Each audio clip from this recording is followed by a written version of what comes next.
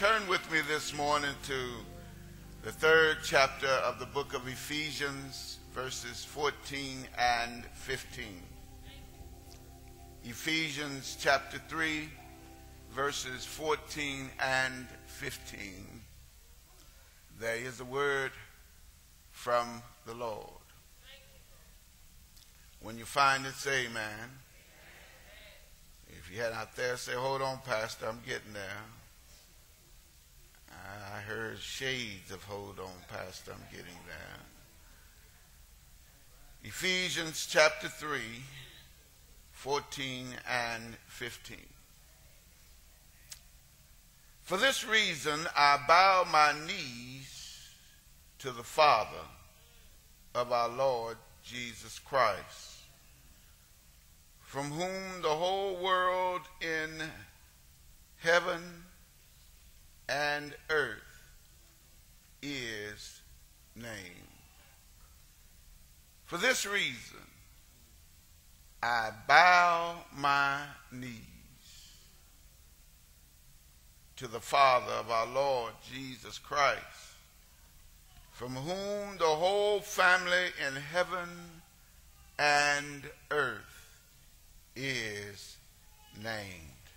Take your neighbor by the hand and look your neighbor in the eye and say, neighbor, the family that prays is blessed. Amen. That's what I want to talk about for just a few minutes this morning. We are starting our prayer campaign today.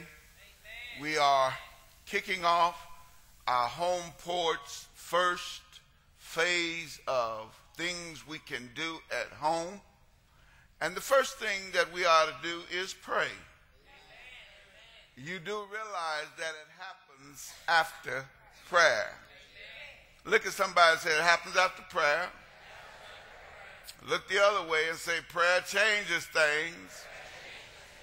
Look behind you and say, little prayer, little power. Much prayer, much power. Great prayer, great power. Anybody here need some power this morning? Some power in the Lord will make a difference in the life of your family. It's important that we understand that God does hear and answer prayer.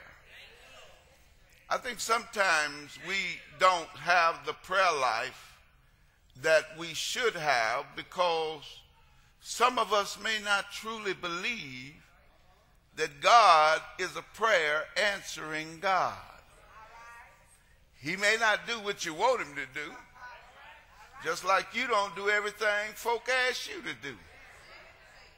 But you weigh it out. And the things that are right, you do. I hope. Because that's what God does. God knows us. He knows our situation. He knows all about us. And one of the things that I'm finding is that even though we are Christians, we are not a praying people.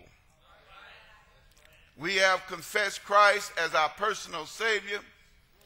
We have said that he is Lord of our lives. We've said we know that prayer changes things. It happens after prayer. Great power.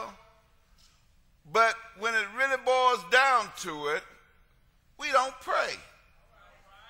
Let me see the hands of everybody who prayed 7 days this week. Now, don't even raise your hand. I don't want to mess nobody up. That's all right. Some of them got their hand way up. I said don't raise them, but they want us to know. 7 days of prayer is a great time of prayer.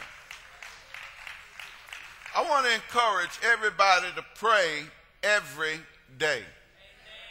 7 days of prayer. I want you to pray every day with and for your family.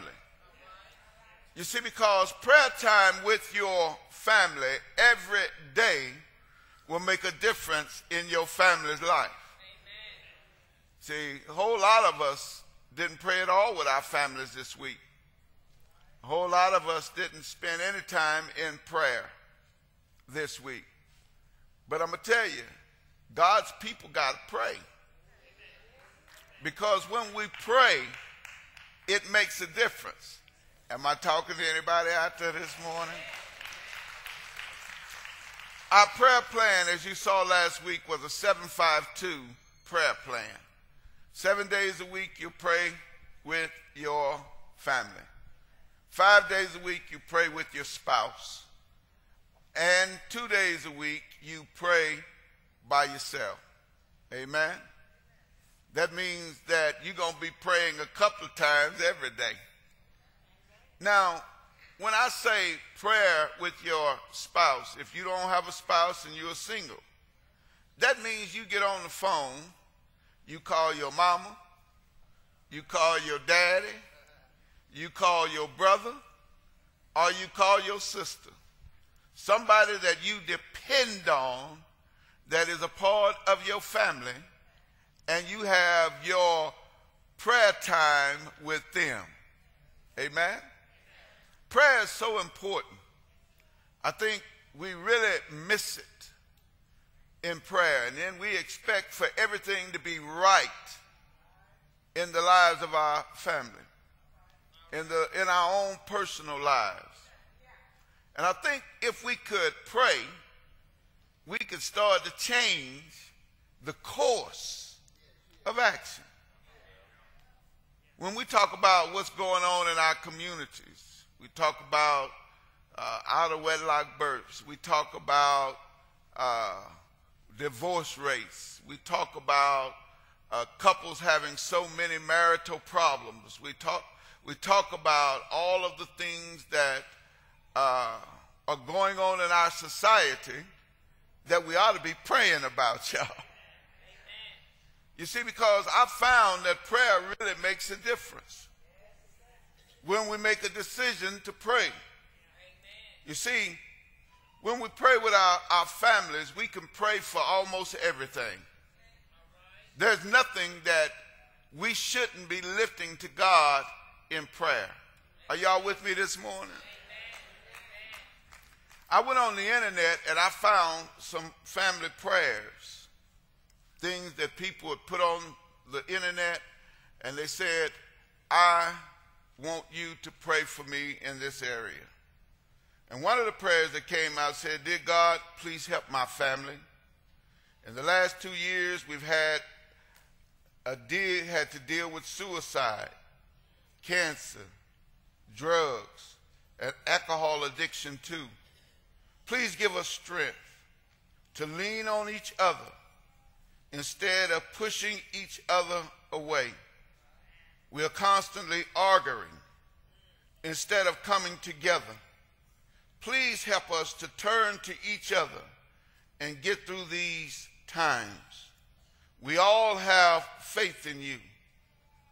Dear Lord, please help my family to overcome all of the difficulties we are dealing with now. Please remove hate, jealousy, bickering, separation, and fighting with one another. Dear Lord, please help my son to see the error of his ways and stop keeping me separated from my grandson, because you see his genuine love for me, and you are jealous, but he loves us all and shows it in different ways. He is only a child.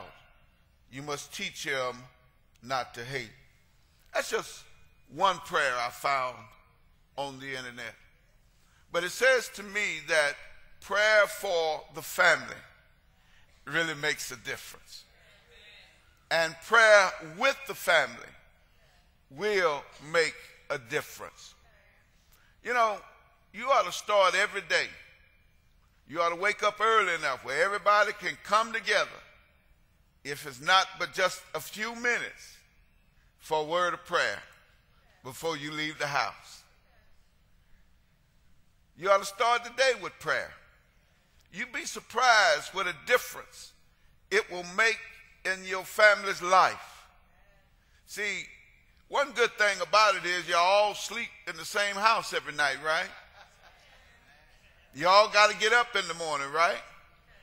So what's wrong with getting up early for a few moments of prayer? And if you're single, what's wrong with getting up early and dialing the phone and developing a prayer partner that you can then pray together with?